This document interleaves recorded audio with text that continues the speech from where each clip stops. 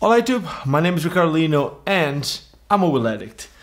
So, Italy is known for making some of the best shoes in the world. Everyone knows it. Liners are shoes inside skates. So the new Roces liner should be the best liner on the market. Well, not so fast. That's what we're gonna discuss in this video. Stay there and enjoy it. I'm a OG boy. Know that they ride or die. I keep boys by my G boy. Know that they ride or die. I keep boys by my OG boy. Day we hustle, but the night we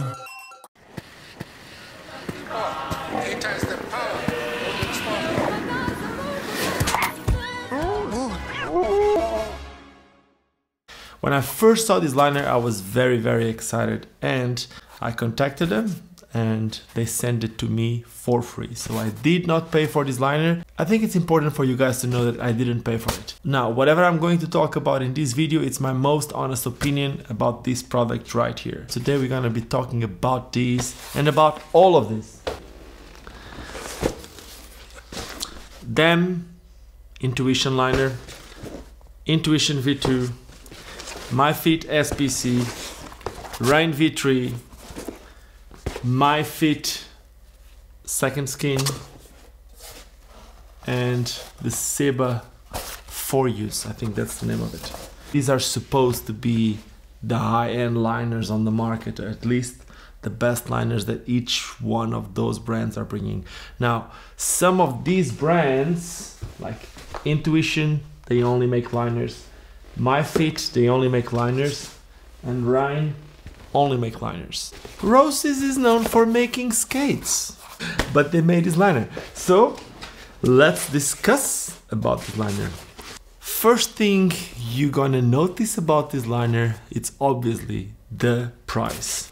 It's probably the only liner on the market competing with this, price-wise. Other than the price, obviously, if you're gonna order it online, especially with COVID, once you get your hands on this liner, or once you see someone with this liner, or if you have the possibility to see a liner, the RL liner in a shop, once you hold it, you're gonna feel exactly what I'm saying right now. This feels quality.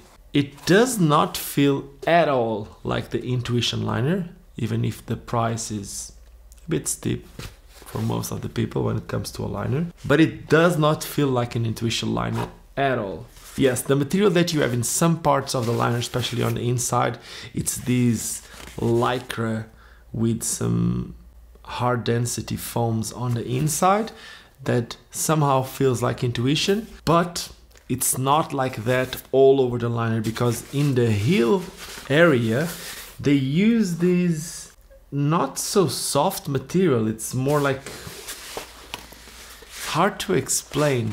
I can't say it like it's sandpaper, obviously, but it does not feel as smooth as these. That's my dog's toy. If you remember the Shima liner that felt something like this is the complete opposite in the heel area. I don't know if the expression is abrasive. I don't know if that's the expression, but I think the whole goal with these is to create a material here in the back that would give more grip to your heel, that would make your heel stay in position.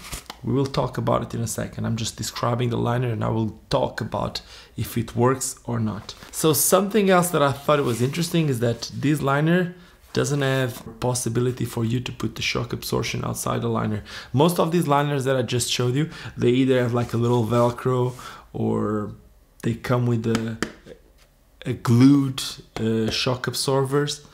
This one doesn't. It just brings a little bit of rubber in the whole sole, and obviously it's rubber, so if you put a shock absorber in the skate, if the liner is well inserted in the skate, shouldn't be a problem. I don't think the shock absorber will move. I did change the insoles. I got some super fit here, but the ones that come on these, they're good. I don't have anything to complain about it. Let me show them to you.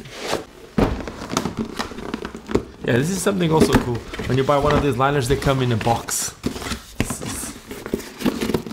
paper box, and then there's like a little window here where you can see what's inside. In this box, I kept two things. I kept the insoles, which have these, they're very slim. The insole is very, very slim, and I actually like super slim insoles because I don't want the insole to take a lot of space inside the liner, especially on the Intuitions. I don't even use any insole. But the insole is super slim, and then in the back it has this white material with some holes, which is a hard density foam. You can feel it right away. So it's you can fold it, but you see that it has a shape to it, and then it has a little heel pad out of a harder material that should work as a shock absorber. Then these were the laces that came in the liner. They're super slim. I didn't really enjoy the laces. I think they're quality laces, but at the same time, something that I really enjoyed about this liner, it's the lacing system. It's called Tri-Hold lacing system by Roces, and what this means is that there's a lace that goes from this part, like from a little bit in the front of your heel, that goes all the way here, and then there's also another lace that goes on your Achilles tendon here through the back to the other side. So imagine the laces go like these, and they make a lace loop at the end here and another lace loop here. So when you tie these laces, it creates a lock around your heel. That's quite cool, but when I tightened them a lot, I kind of felt a little bit too much pressure in here in the heel. So I think there's something that I could do about it. I could probably just create a little knot here, so it would still bring the liner into me without pressuring my Achilles, but it really works. I think it's something that I can adjust very easily. As I was saying, I really enjoyed the lacing system because it was very, very easy to integrate with most of the boots that I skate. I skated these liners in the Dam skates, I skated them in the M12s, I skated them in some rollerblade solos, I skated them in the micro beats. I've been skating them also on my favorite urban skate on the market. This is like a customized micro Delta F that I got at the skate. And if you guys saw one of my last reviews, the Dam 909 review, I actually said that I've tried all these liners that I just showed you, and this was the liner that I enjoyed the most inside that skate. Now, if I'm gonna talk about the M12, when I made the Joe Atkinson frame review, yeah, it's the same. It just feels so good inside all of those skates. So it's weird. It's what I can say about this liner, that how it felt to me is that straight out of the box, I did not had to break into the liner. Straight out of the box, I felt like a broken in Intuition, if that makes sense. You know, when you skate into an Intuition, after a while it starts feeling very good. This is somehow how it felt to me. Now, the real test with this liner, I would say,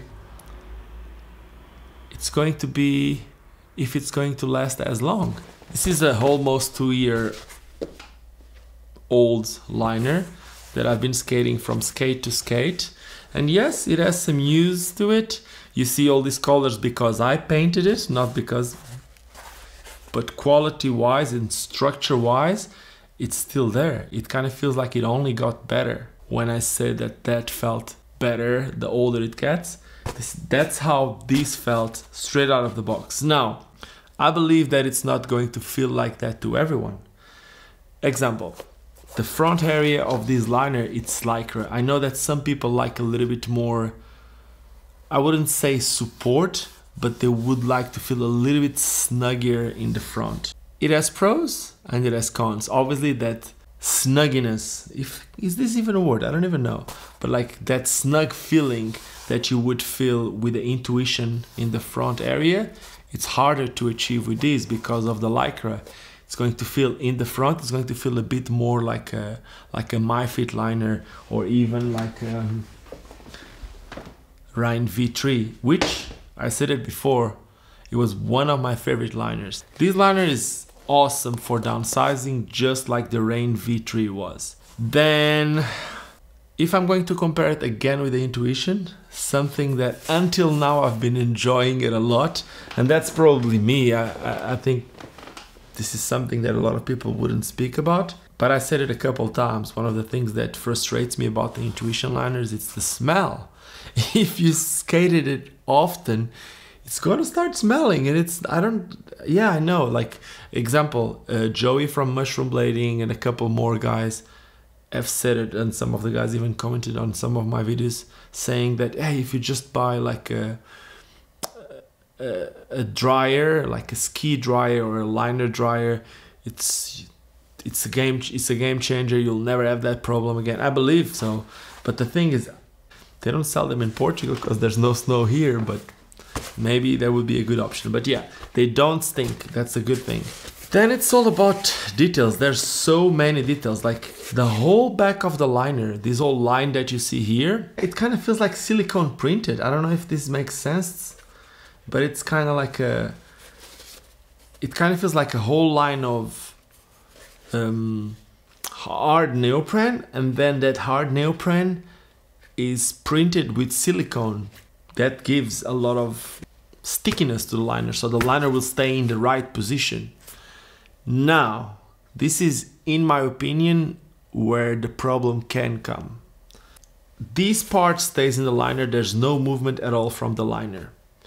But if you don't integrate the laces right, then the material inside, the material that I spoke previously, the one that it's a bit harder, that I even said I compared it a little bit with sandpaper, I felt that that material was actually more slippery than the Lycra.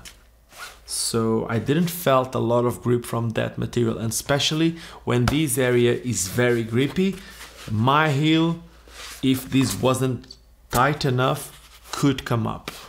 But if I would integrate these laces properly, if I would lace the liner properly, then no problem at all. So I can tell you that one of my favorite ways to skate this liner was actually lacing it all the way up, especially on aggressive skates, lacing it properly, using the beginning, like this, the first lace loop here from the liner as a 45-degree strap to keep my heel in the right position and to give that heel box a proper lock, and then tied the liner on top, and then leaving the buckle of the skate a little bit looser. And in my Them review liner, I was actually doing frontside torques with a flat setup, which I usually struggle, but I was doing it proper good. I know that if I would tight my cuff a lot, would probably be a bit harder. But if I would have my loose cuff and the liner that wouldn't give me the support, then it wouldn't feel good. So yeah, it felt super, super good. Now I'm gonna keep talking about details, and there's a super interesting detail. There's an elastic here in the front, and this elastic, if I turn it around, this elastic, it's once again printed with the same silicone that I just said here in the back. Super cool. This will make the tongue stay in the right position, which is something that I really appreciate. Now I'm gonna go back to the lacing system, and again, because I can't really stop talking about the lacing, it's a fast lacing system, and usually fast lacing systems are not my favorites. It's just the way it is. I usually think if it's easy to pull, it's also easy to get loose.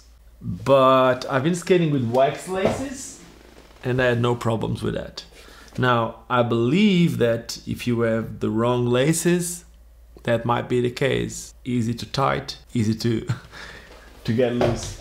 What else? The front area of the liner, from this elastic up, it's stiff.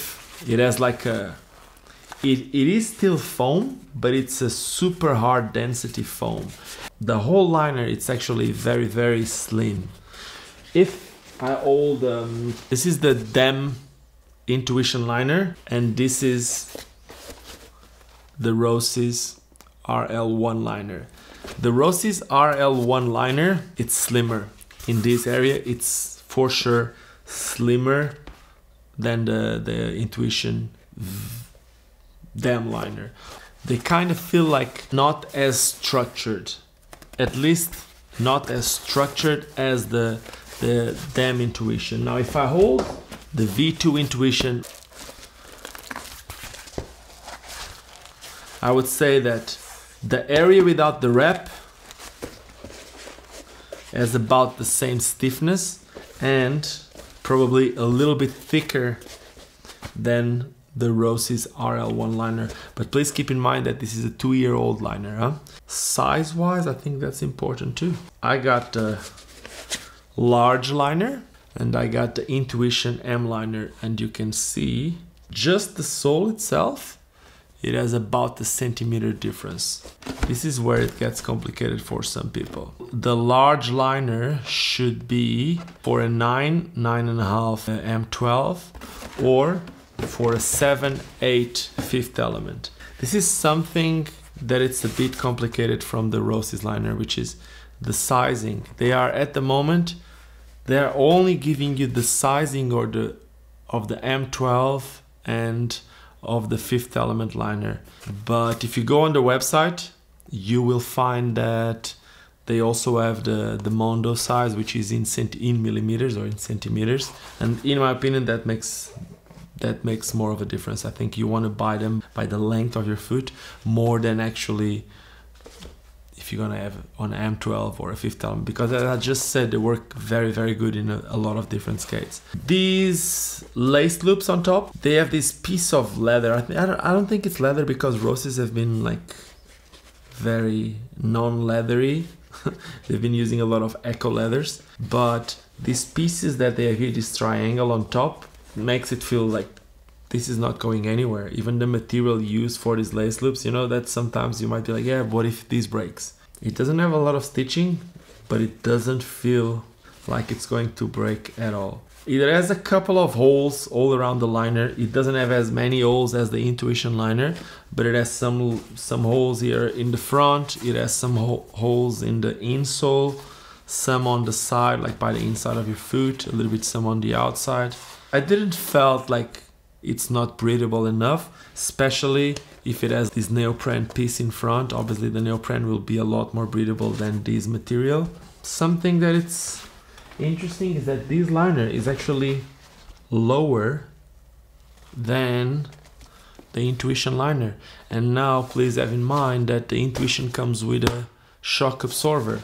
This one doesn't. So if you don't use the shock absorber, in a lot of the skates, it's going to feel like it's a little bit too low. Example, on my M12s, I do have a couple of M12 Pro models, but I've been skating lately the UFS M12, which is the most affordable one, the all black most affordable one, that has that cuff that it's a little bit higher. I had to cut my cuff in order to fit this. But obviously, I really like the low profile. As I just said on my last Damn Skates review, I really enjoy the low profile of these, even when skating with big wheels. Even with big wheels, it doesn't come up too high. Then I don't know if here, a lot of brands have been calling these just the skate carrier. It feels sturdy enough for you to pull without being scared of ripping it, like it happened with the V1 Rain liners. Now, if I'm gonna be looking at the height of these liners, it's the exact same height, even with a V-cut, as the Rain V3 liners. Comparing it with the second skin liners from MyFit, as you can see, the boot itself, like the side of the liner, it's about 1 centimeter lower, but this one doesn't have a V-cut, so this is a full-on straight liner, and this one has a V-cut, so in the back it's a lot lower. If I compare it with the 4-use liner from Seba, the 4-use liner from Seba, it's about almost 2 fingers taller. It's one thumb. And then in the back, just by the V-cut, it's still like another thumb. So it's a full-on inch taller than the RL liner. Even this one it's not what we're doing here, but it's even like 1.5 to 2 centimeters taller than the V2 Intuition liner. Now my final thoughts about this liner. It's a light liner, super breathable. You hold it, you feel quality. It doesn't stink. It is very good for downsizing. It's a low profile liner. You can completely trust on this strap here in the back, even to put the skates on. I like the stiffness of the tongue in the front, and the lacing system, it's the highlight of this liner. So 160 euros, I think it's actually worth it.